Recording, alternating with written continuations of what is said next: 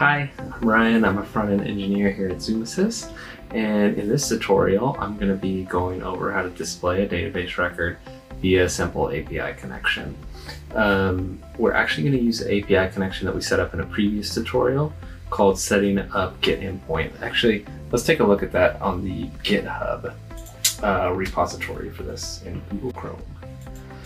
So if you just go to github.com/pick multi-value, you go to full stack with pick tutorial, you'll see a backend directory, and that has setting up get endpoint right here.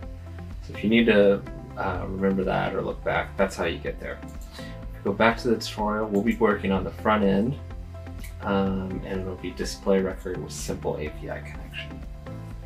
This has all the links in it and stuff, so you might want to keep it handy, and all this script written out, so if you need to see anything.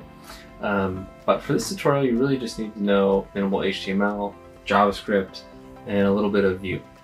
And be sure that you have the index.html file from the previous tutorial, because that's what we're going to be working off of. So let's open that up in Visual Studio Code.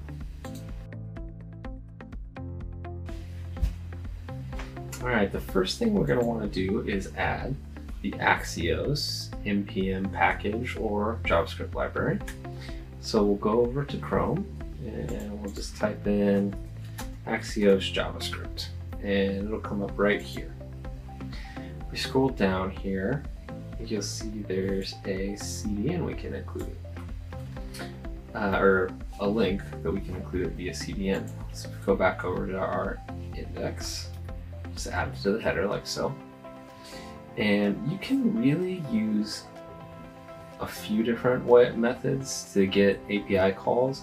You can actually use JavaScript's fetch, which is really good, but we're going to use Axios just because it's kind of common practice in the Vue world to use that for API calls. And it has a lot of handy features that fetch actually doesn't have. So that's all we have to do to install Axios. Pretty sweet, right? Okay, so now we're going to test the endpoint that we set up in a previous tutorial. And to do that, we're just going to open Postman, which is a free program to test API endpoints. And if you go back over to our GitHub, you'll see that we set up a URL here called localhost 20,002 API demo. And that number on the end of the URL is just our database record identifier. So there's about 100 records in that database. So if we just switch that anywhere from 001 to 100, we'll get different records that we can display.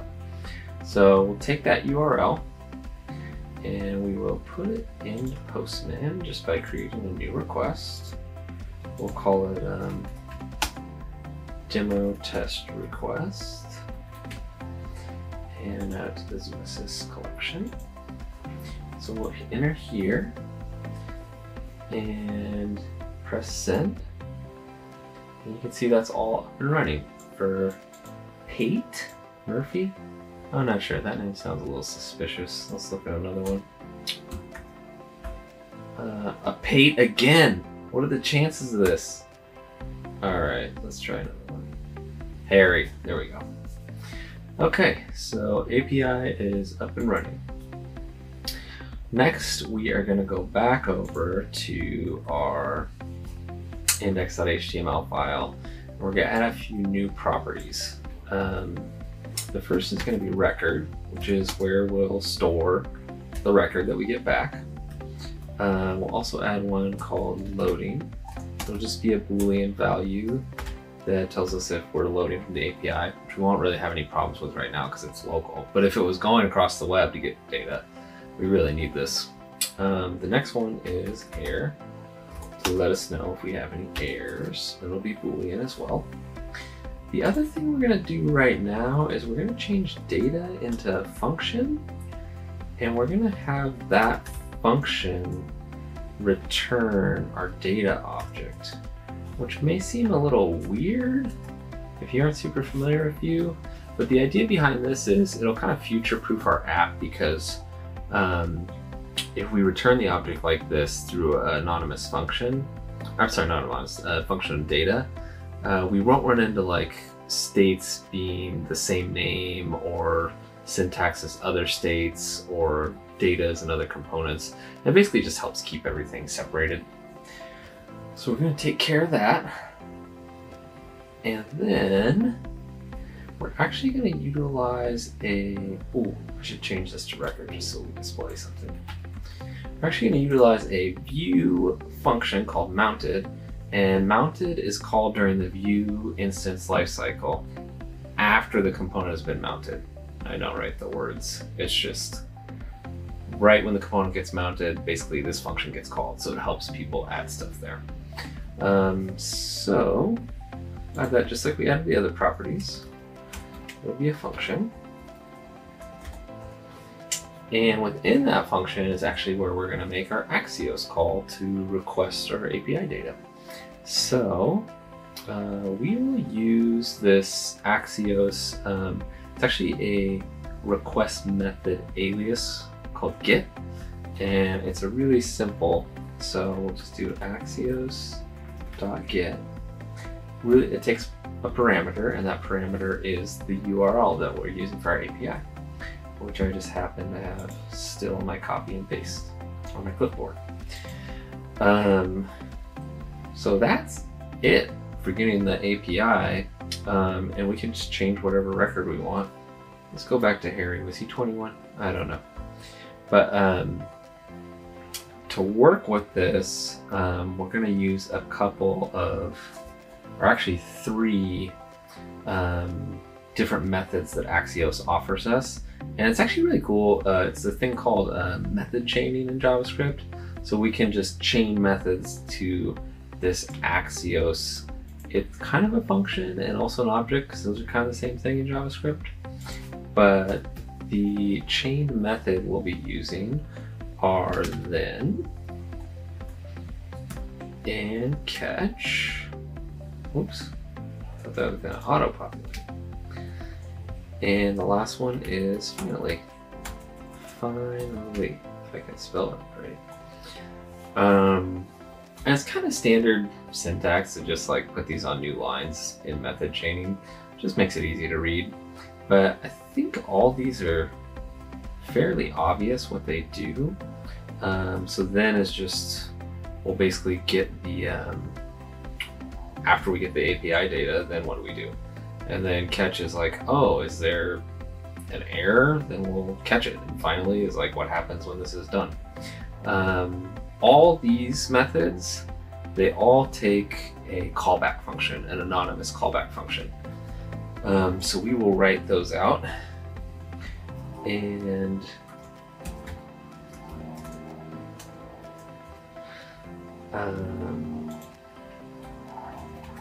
they get past an argument in these 2 for what we need, right? Like call this function and pass it response once we get something.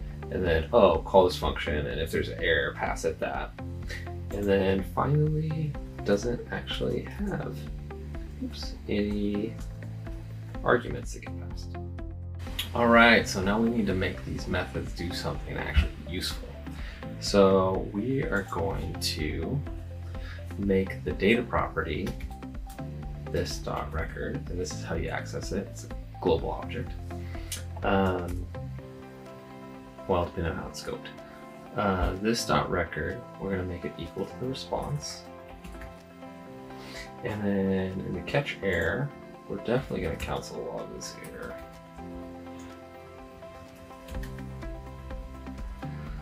And then we're also going to tell the property error to be true, because we got an error. And then finally, we're just going to tell the loading property that it's loaded. So it's not loading anymore. So we'll set that equal to false. All right, and now, actually, you know what? Let's console log this response real quick so you can see it.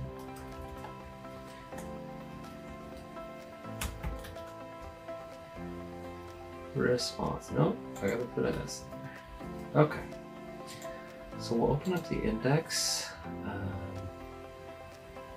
with Google Chrome. Whoa, and you see all this data, and it looks like a bunch of, I don't know, gobbledygook, but you can see that they have all sorts of API request data in here. It's hard to tell right here, but you can see, let's see here, hardware, transform response, cookie name, header name, method get, here's all the headers, it's got all sorts of stuff. So in our case, we really just kind of want this data record. So what we're gonna do in our Visual Studio Code is we're gonna say data.data, and then it's an array, 0. So let's console log this record now and see what it is. Hopefully we got it right. Okay, looks like we got it right.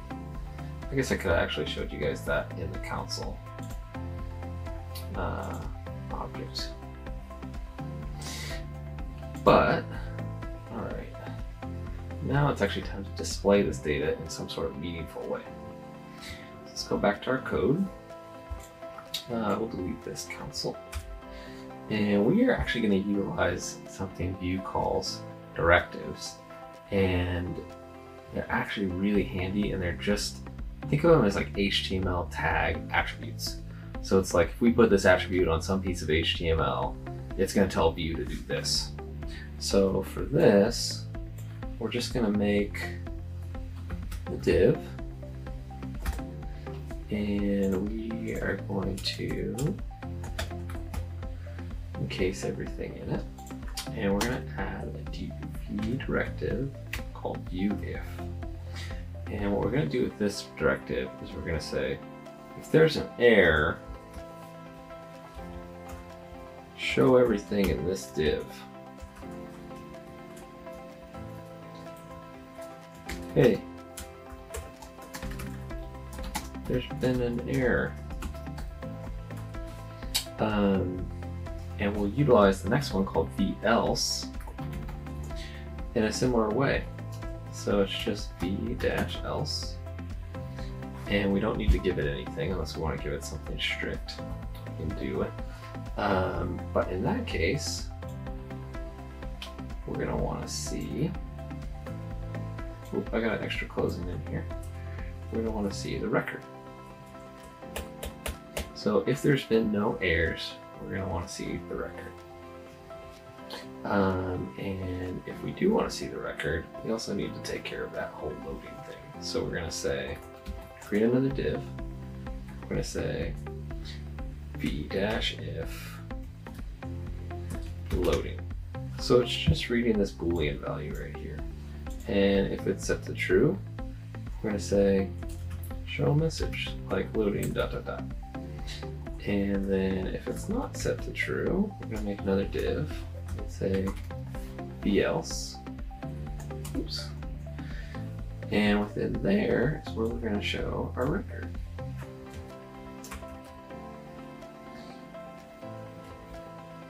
Alright, let's see if it's still showing our record. We'll go back over to the browser. Yep, looks like it's showing it. So, just to make it a little more personalized, how about we say hi record dot first name, and then why don't we get real formal about this and put their last name in there too. Last name. Okay, we refresh. It says hi Harry Gates. And so that's it.